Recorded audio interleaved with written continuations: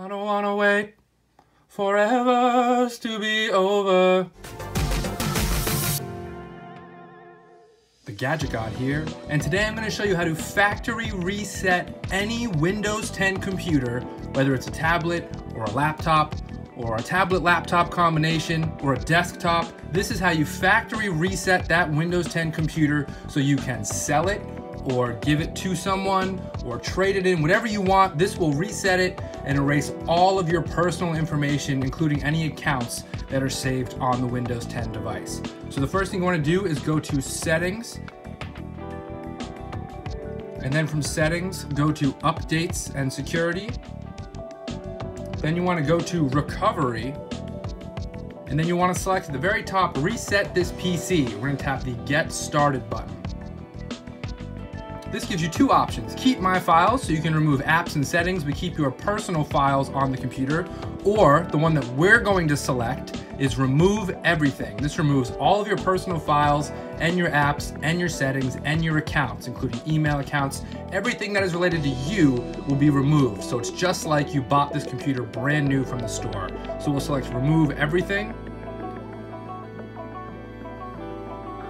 And then this gives you two more options: just remove my files. No, we want to remove the files and clean the drive. That's because we are selling this or giving it to someone else. So we want to select remove files and clean the drive. That's how you set this back to factory settings and remove all of your personal information.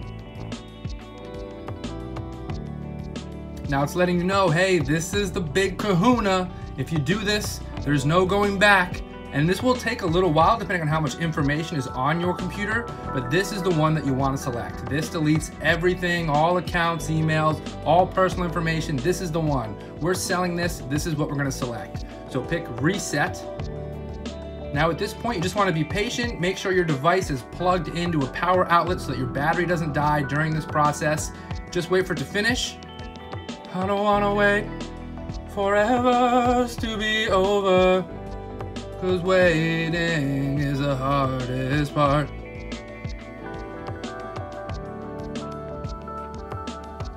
Patience is a virtue. Once you've waited, you'll then see your screen show this restarting. Your device will then restart. Then you'll see the screen say, resetting this PC. Keep being patient. I know you can do it. It's worth it, trust me.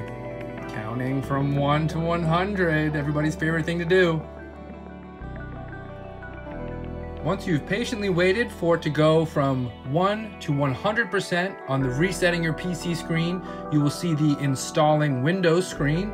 Wait for this to go from 1 to 100% because it is installing a fresh version of Windows 10 on your device.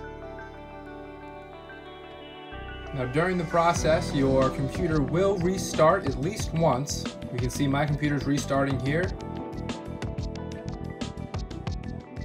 Even after the computer restarted, it's still progressing on the installing Windows screen from 1 to 100%.